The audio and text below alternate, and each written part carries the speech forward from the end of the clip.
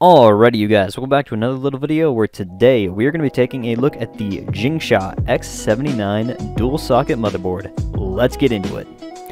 Okay, so let me first and foremost by saying thank you very much for coming by, thank you very much for watching. Please like, comment, subscribe, all that stuff helps me out so much.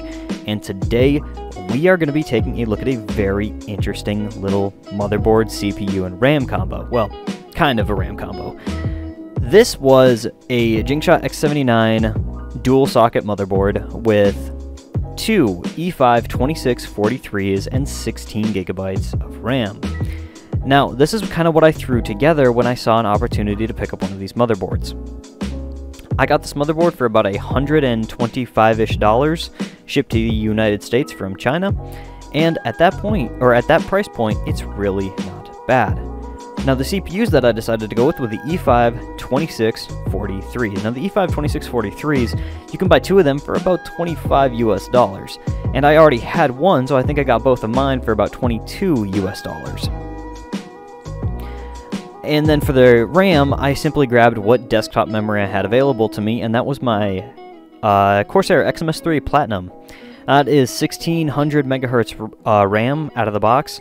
And it ran very well. Now, I couldn't get it to clock up to 1866 like what I was hoping for, but it did run at 1600. Now, let me first go over... Oh, and before I forget to mention, graphics card. Graphics card was my 980 Ti WinForce Extreme with the overclocked BIOS, so it was running at 1400 megahertz out of the box. Okay, so let me first and foremost by going over some things about this motherboard. It is dual channel RAM. I needed to get that out there first because I know there's going to be questions about that. It is a dual channel RAM. It's a dual channel per CPU. So it does, yes, have quad channel memory, but it is only dual channel per CPU. And for, well, everything else on the motherboard, it's got USB 2, USB 3, dual gigabit Ethernet, it's got the PS2 ports, NVMe slot, it's got two PCIe 16 slots, it's got two 4X and one 1X. It is what you would probably come to expect from a Chinese motherboard, or a Chinese X79 motherboard at this point in time. And let me tell you, it is not a bad board for that $120 price point. You can get quad channel memory boards for about an extra $30 on top of that $120, so for about $150-ish. But is it actually worth it? I don't know. I will be testing it in the future here. Okay, so our first benchmark, we're going to be taking a look at Cinebench R15. And for Cinebench R15, it scored a whopping 1,125. Now that is the highest I have ever had a CPU hit in Cinebench R15. Now that was the multi-core score. I did not test the single-core score, so let us just move on. The next game that I tested, or I guess I should say the first game that I tested, was Rainbow Six Siege. In Rainbow Six Siege, we got an average FPS at 1080p high settings of 184. Then I dropped it down to 1080p low settings, and we got an average FPS of 184. So what does that tell you? It tells you that there's a CPU bottleneck. But it wasn't in the fact that there was two CPUs, it was simply based upon the fact that the CPU is just not all that fast.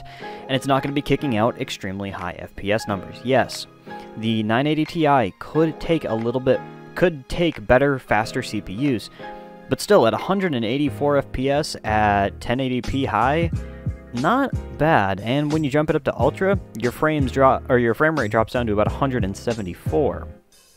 So with that being said, let's move on. Next game that I tested was Grim Dawn. Grim Dawn locked in at 75 FPS, or my refresh rate is 75 FPS. Same way that I always play that game, ultra settings maxed out to the moon, had a few drops here and there, but that's to be expected with Grim Dawn. Moving on. The only game that actually gave me trouble here, CSGO. Now, I wasn't able to capture it on video, but there was these really odd, just random, like 1 second drops and freezes. I don't know why that happened, but it just happened. And that was the only game that actually gave me problems. Okay, next game that I tested was Dota 2. Dota 2, yet again, 110 average FPS. Now, Dota 2 is very single-core intensive, and that's kind of the problem.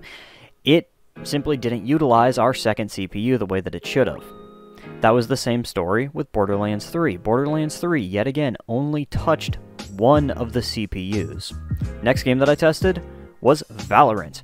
Valorant, yet again, only used one of our CPU cores, so it was 1 core, 2 threads, and it was almost fully utilizing both 1 core and 2 threads, with an average FPS of 128. Yet again, that was a little bit lower than what I would have liked, being the fact that Valorant is an easier to run game, and you can tell that it doesn't really leverage more cores and threads, which I do feel like is kind of a little bit of a letdown. Not extremely, but enough to where it does kind of sadden me, but I digress. Moving on to our last game that I tested, which was Call of Duty Warzone. Now, if you would have told me that Call of Duty Warzone would utilize 2 CPUs, I would have told you that you're probably lying. I would not have believed you unless I saw it myself. Yes, Call of Duty Warzone fully utilized both our CPUs, giving us a very smooth and comfortable 110 FPS average. Which really did kind of surprise me, being the fact that Call of Duty Warzone is a somewhat intensive game. And when there are so many people on the map, or right when you drop out, right in the beginning, it gave us really good and honestly quite competitive scores. But the final thing that I guess I would like to talk about is the, well, just overall daily usability of this system. Now, when I first was introduced to this whole idea of a dual socket system, people would tell me that it would simply just crash, or they wouldn't be able to get into Windows, or things would be wonky and Windows wouldn't like it, and it would just be kind of a pain in the butt to use, aka what Craft Computing had kind of described way back when in his 2018 video when he had first looked at the Huanin X79 dual motherboard. So, moving forward to now just about 2021, dual socket motherboards, do they work? Well, actually surprisingly well. In fact, I very well might actually switch to using this particular motherboard with this particular CPU as my main daily driver for a little while. It's kind of surprising to me how well it actually worked, and video editing and content creation on that was actually pretty darn good. Now, I didn't actually try and do anything like streaming or actually rendering out a video. I might actually try and render out this video just to see how it'll run on that system.